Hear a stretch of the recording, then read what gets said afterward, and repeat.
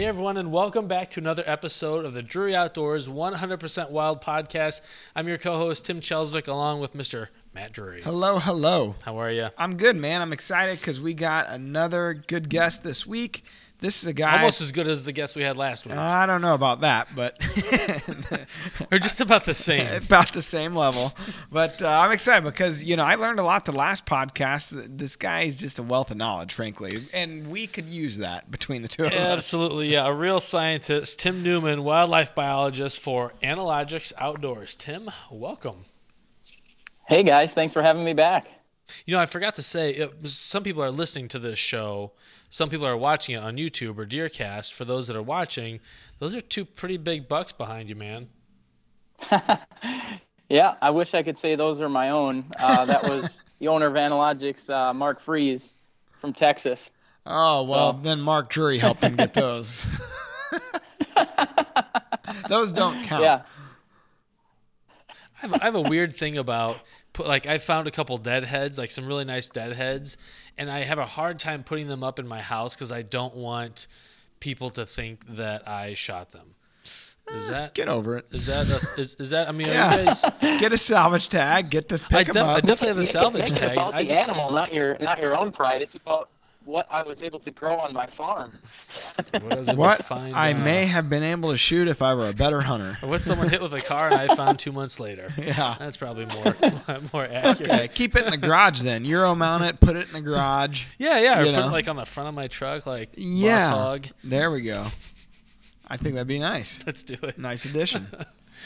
So last week we got to talk about deer nutrition, herd health, how to ensure that the deer have the right nutrients. If you didn't listen to that show, go back, podcast it, and check it out. This week's show is a little different. We're talking about estrus and kind of taking advantage of when does come into estrus and what that process looks like. So one of our listeners, actually a DeerCaster from Georgia, asked us a great question. It's our question of the day. All right. The question of the day is brought to you by Bass Pro Shops and Cabela's. Your adventure starts here. Yes, this is Kevin Brown from LaGrange, Georgia, Troup County. My question is, when the does go in estrus, and if they don't get bred, do they come back in estrus in 28 days? This is what I've always heard, and I just wanted for someone else to tell me. Thanks. Me too. We pretty much know the answer, but we should check with Tim to see, just as if our opinions differ. Yeah, so why don't you tell us Tim, you go first. Tim, and then we'll tell you if you're right or not. So when a deer does not get bred after her initial estrus, after her initial estrus, she will go in somewhere between 21 to 30 days. She will recycle again, and the average occurs usually after 25 days. So does age structure matter? Do more mature does tend to get bred first, and then younger ones? Does that play into that sequence? Yes. Normally, the mature does will get bred at the beginning of the bell curve of when deer will breed throughout the entire breeding season. Mm-hmm. The younger deer, especially the fawns that will breed their first year when they're 6 to 8 months, they will usually not go into estrus at the first point when the mature does are going into estrus. So their first cycle actually occurs in December, and if they get missed, then they will breed in January. And here's a fun fact for you. If a doe does not get bred, she can recycle up to 7 times before she stops. So how late does that put it then, where she could actually... So that would be, getting bred in June, is that right? Or no, it'd be basically starting over. It would be getting bred in April or May, and then having a fawn in November. But that is counterproductive in the evolutionary scale because those fawns aren't going to survive the winter in most of the U.S. It does kind of explain every now and again you hear during deer season, like later into deer season, you hear people talking about seeing young of the year with spots on them still. Well, and you hear about the second rut, I feel like, it's like totally, a term that gets thrown around and you really don't know probably a lot about it, but you always kind of hear in the Midwest here, it was like December, late November, December, or maybe mid-December. It's like, it's the second rut. Oh, okay. Well, but really, it's probably just that these does cycle again, wave. right? Yeah. Yep. And the difference between humans and whitetails is, humans are on the menstrual cycle, so they actually shed their endometrium, whereas the whitetails, they reabsorb that. Sorry, I was just clarifying between genders. Sorry, Tim's being a smartass. Shed my endometrium. I don't even have an endometrium. Right. Start over and let's hear the whole thing. So, in the human world, if a female does not get bred, then she basically flushes the toilet on her ability to have young from that. I think we should scratch this thought process, Tim. There's probably a more scientific way of saying that, but basically you think? the menstrual cycle, they shed the endometrium, whereas in animals that have an estrus versus a menstrual cycle, the estrus cycle, they resorb that endometrium and then cycle again after. I mean, different animals will cycle at different, longevity periods, based on the size of the animal. But 21 to 30 days is the range that it takes a whitetail to recycle. I stopped listening after you said flushed it. Yeah, that may be a first for the show. Continue. So Tim, I'm curious then, because we know that with bucks their testosterone spikes, and that's what that's part of the rut. What happens to a doe that is cycled maybe 2 or 3 times before getting bred? If you've got bucks that are kind of ramping down on their testosterone, are they pretty much anytime they're ready to go, but just at the peak of the rut they've got more testosterone? How does that work? The bucks will breed a doe at any time. If she will stand there and not run away from him as he tries to mount, they can breed at any time of the year. And you sometimes see that with deer in the summer. You'll see a deer try and mount another one just because it's standing there still. And you're like, what's going on? You don't keep looking, though, Give it the old college try. Yeah, I mean, guys will be guys. This podcast is totally in the gutter. like a bunch of 12-year-old boys. I feel like we over. might get in trouble on this one. So we need That's to kind assault, brother. Bring it back around. So how about implications for a hunter then? Like, how does a deer hunter take advantage of knowing that does are coming into estrus kind of in kind of a phased approach? Well, you can look at it just like you've seen people talk about it, the second rut. That is a time where you can catch a lot of the mature bucks because they are really scrapping for those last few does that have not been bred. So the second rut, there's a lot fewer does that are going into estrus. Mm-hmm. So the competition is very fierce. Okay. Would there be a time frame like a general time frame that you would call the second rut? I mean, I'm sure it's different for different areas, down south. Right. Our second rut is like I usually the first one. look at it about December 7th in the Midwest, where our average conception date is November 14th. Gotcha. So it's usually about a week before the peak breeding is when they start ramping up for that second rut. One of the things we talk about when folks got DeerCast, they were saying, well, how is this going to be relevant for my area? Our rut isn't like it is in the Midwest. It's later or it's a little earlier. And actually within DeerCast, you can set your peak estrus date to whatever fits your locality. And there are presets in there, but, we try to research and get certain presets for certain areas, but by and large, if you're outside of the Midwest in that November 14th period you were talking about, you ought to just talk to a biologist in your specific area, or you may already know it just yourself, what you feel like that date is. But that is kind of the beauty of the software. You could change it, and then it slides the whole scale, your direction. Right. And so, Tim, that was kind of my question. Who would you suggest people reaching out to, whether they have DeerCast or not, if they just want to know like the best science on when the peak estrus is for their area? There should be a biologist from the state agency where they live that would know that data. And most of that data comes from harvesting deer that are pregnant, and they do fetal measurements. And they can backdate. There's a scale that was made by the founder of the QDMA. Another fun fact, the scale was literally produced by the guy that started QDMA, Joe Hamilton. But that scale, you can backdate conception date based on fetus size. Okay. So reach out to your DNR here in Missouri, the Department of Conservation. And the biggest, the state that has the most differences throughout their breeding season would be Florida. I mean, I know of 10 different months out of the year where certain parts of Florida, the deer are in rut. Yeah, we looked at that pretty hard for DeerCast when we were trying to make these presets, and it was a nightmare. Like that, Alabama, they were just nightmares. And I had heard that in Florida, the reason why it was so different, and correct me if I'm wrong, was that the way that they had brought in so many different deer from subspecies from other areas to kind of try to populate the state.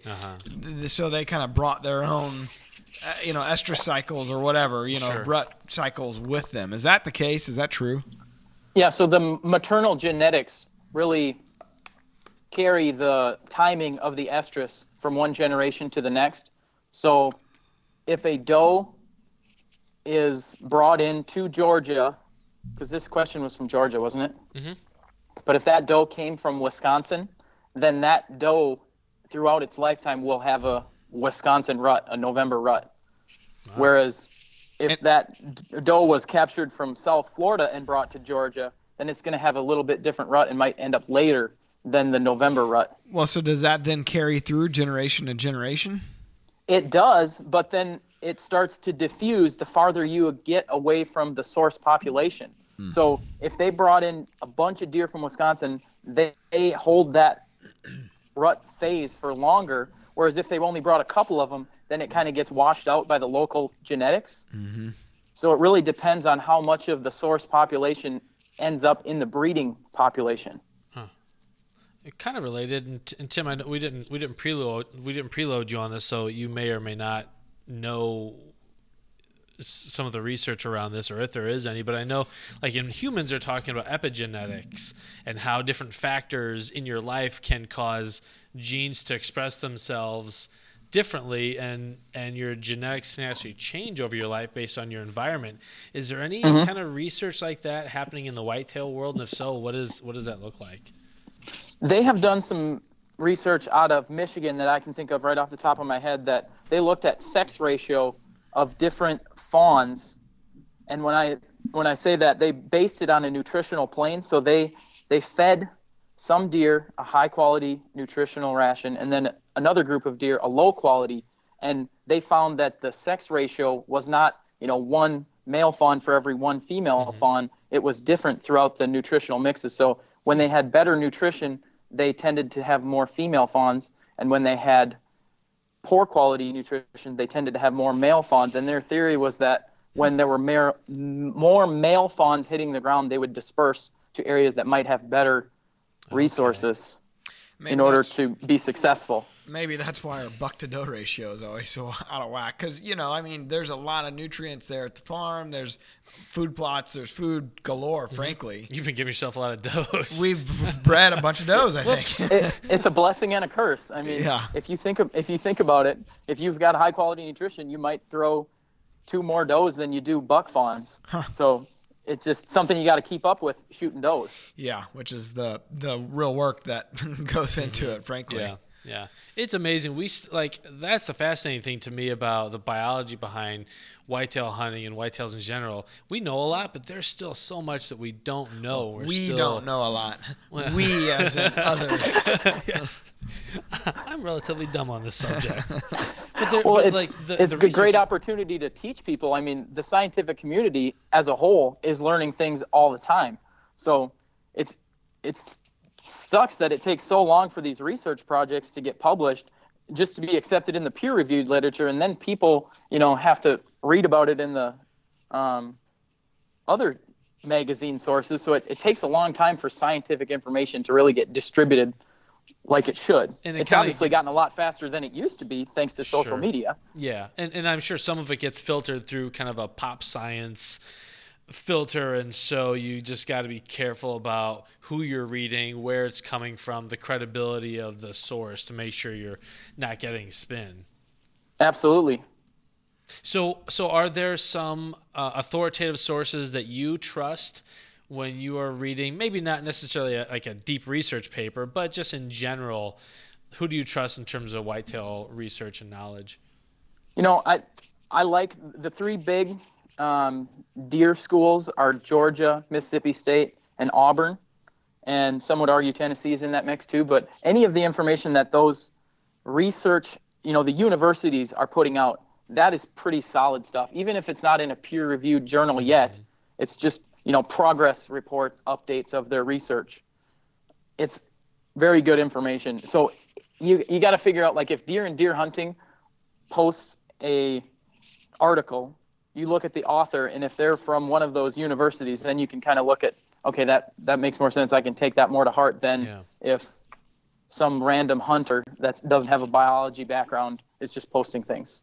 You have to be so discerning because everyone has a platform these days. Look, I mean, that's social media. That's we see it in politics. We see it in every facet of our lives. And I hate to say this, I just had a defriend somebody because I've been seeing her talking about she's a non-vaxxer or whatever, and whatever your beliefs, but I don't believe that. I vaccinated my kids, and she puts out a lot of information that's just not factual. You look at it and you read like what website it came from. You go to the website, it's like, ugh, I might as well be in some back alley for this thing. Yeah. So you just got to watch where you're getting your information. Totally. And I think that's the tough part about our society today. We're just not vetting things. It's just like, a lot of people don't read past the headline. Yeah. It's true. When I first started my undergrad work, one of my professors said, "Why are you guys trying to get a degree in wildlife? Have you ever been to a DNR meeting? Everybody already has a degree in wildlife." Yeah, they already know what's best. Boom. Sad but true. Yeah. Well, a lot of good info again today. Yeah. I mean, I think we could have maybe we should trade Tims and get this Tim on for every podcast. Let's do it. I'll get some stuff done. My name is only slightly easier to spell. I don't know. Well, man, he just dissed your name. Yeah, I know. I'm used to it. So thank you to Kevin for offering the great question. Kevin gets a Drury Outdoors ball cap for submitting the question. If you want to submit a question to the show, go to druryoutdoors.com/podcast. That'll take you to our podcast page. In the lower right-hand side of the screen, there's a send a voicemail tab. Send us your question and keep it to around a minute. And let us know who you are, where you're from, and we'll do our best to get it answered on the air. As always, you can follow along on the video version of the podcast on our Drury Outdoors YouTube channel, in DeerCast, and under DOD TV. And, we got all kinds of cool content coming out right now. A bunch of spring turkey stuff's getting ready to hit the pipeline. Always got some good gamekeeper tips in there, and just all kinds of stuff happening. So please follow along. If you haven't and you didn't know about it, we're giving away a farm here for our 30th anniversary. So go download DeerCast, the DeerCast app. It's free. Download it, and you can click to sign up for that farm giveaway. 60 acres in North Missouri. This thing is sweet. It'll take you probably a minute. Seriously. Name and email address. And the other cool part about it, you're automatically then entered for all these monthly, like $33,000 worth of monthly prizes from our partners. We've given away 2 pallets of biologics. We're giving away biologic seed right now in March. I mean, I think coming up here, maybe April or May, we're having a Genesis drill, I believe, from RTP Outdoors. So, I mean, that's like a $8,000 implement for your farm. I mean, this is just some awesome gear. So, you know, check it out. We just want to say thank you guys. And it's our 30th anniversary. It's a reason for us to celebrate. It's a big year. Yeah. It is. Tim, thanks for joining us. Everyone, thanks for listening. Thanks for subscribing to the show. We appreciate it. We should probably shut this thing down. All right. If this podcast even lives to see the light of day after it may get scratched. Ground we cover. It got weird. Thanks for bringing us down a level. Nice job. Hey, thanks for having me, guys. See ya. See you, Tim. We're adding new videos every week, so make sure to click that subscribe button and check out all of our amazing content. This episode of DoD TV was brought to you by Bass Pro Shops in Cabela's.